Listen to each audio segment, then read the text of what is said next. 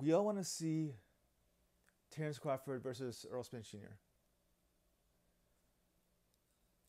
The reality is that's a bet off, and there's going to be other fights before then. That's just the reality. But with that being said, welcome to Sports Talk with Troy, where I'm a longtime fan with an informed and knowledgeable opinion. If you enjoy my work here, please subscribe to the YouTube channel. Please like this video. Please check out the links in the description. And let's discuss what I think may be next for Vergil Ortiz Jr. after he stopped Maurice Hooker in the 7th round of their fight last night. So Ortiz moves to 17-0, 17 knockouts. He is, should have in front of me, but I kind of do, 22 years old. So he's pretty young. So he's a great future ahead of him. And obvious winners, I always talk about him fighting someone like Spence or Crawford.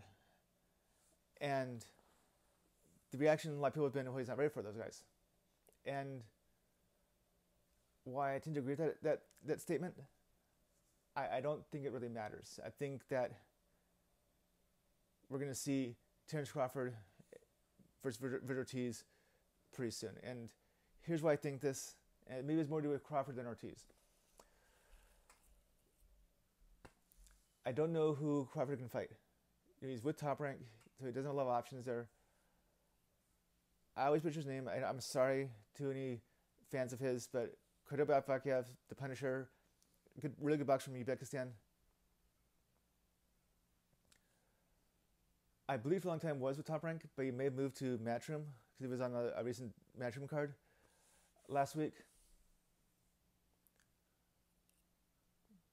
But he still may be the most viable option for Crawford, even with the promotional change in his career.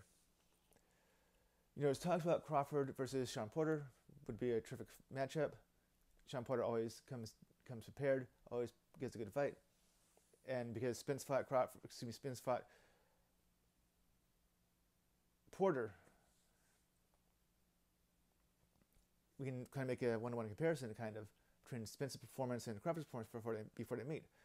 But Top Rank and PPC, who promotes Porter, don't always seem to do well together, which is one reason why we're seeing a delay in Crawford versus Spence. It just seems like Top Rank and Golden Boy Vergil Ortiz has a better working relationship. Maybe I'm wrong, but that's what it seems to me. And it's really more about what's available for Terence Crawford out there than Ortiz's options. So I do think we're going to see Terence Crawford defend his WBO welterweight championship against Vergil Ortiz in the near future. I believe that could be their next fight. If, of course, I'm right about Top Rank and PBC not being able to put together a Shawn Porter Terence Crawford matchup. But what do you think? I mean, I really feel, again, we all want to see Terence Crawford versus Errol Spence. We all want to see that. And that any other fight that they do is really going to be not as satisfying, for lack of a better term. I mean, even against Pacquiao or Thurman,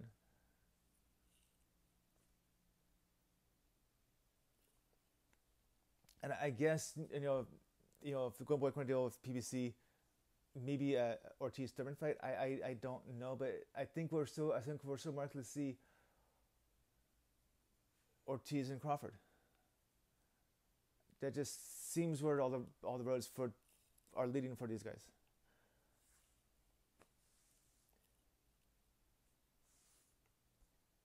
So, again, what do you think? Please leave in the comments. Please subscribe.